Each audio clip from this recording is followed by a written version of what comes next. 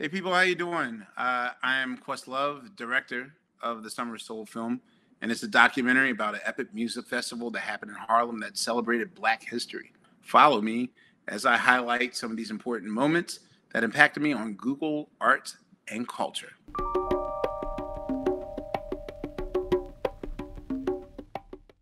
People often ask me, why do I feel as though this story was easy to bury and kind of just discard in the trash like it was yesterday's news?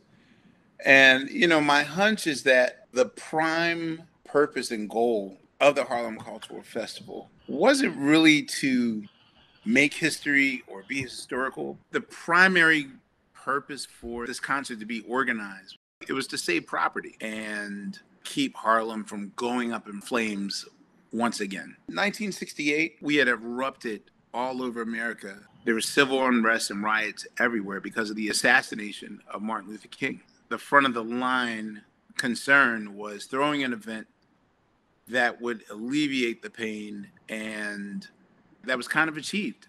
There wasn't any civil unrest or any rioting in 1969, so it's almost like, okay, well, we're done, so let's move on.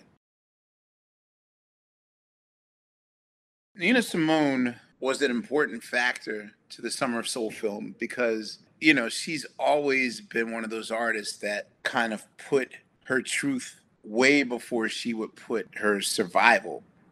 And that's the thing, oftentimes there are artists that feel as though they have things to lose. Hats off to the artists that put their art first before their monetary position. And she was one of those people. We caught Stevie Wonder at a period of his life in which his world was completely about to just crack open. So we see the seeds of that genius in this performance. What's happening to him, of course, is the ripple effect of what the Beatles pulled off in 1967 with Sgt. Pepper's Lonely Heart Club Band album. Suddenly, Stevie's scope of what's possible with creativity is open. And there's also a very interesting moment where Stevie Wonder jokes with his musical director, Gene Key, about the moon landing.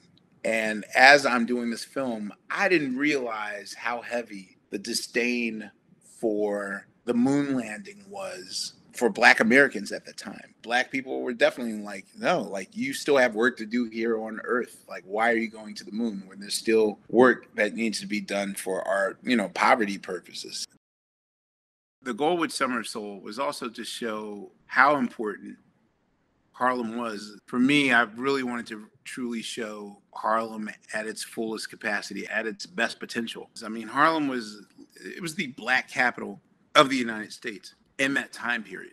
That's where culture was. That's where, there was a diverse, well-to-do community up there. And it was home to a lot of people. In doing this film, it was not lost on us that the exact situations that were happening in 1969 were also occurring 50 years later in 2019, 2020. It's almost like I hope this film serves as a warning to let people know that, history can be repeated if we're not careful.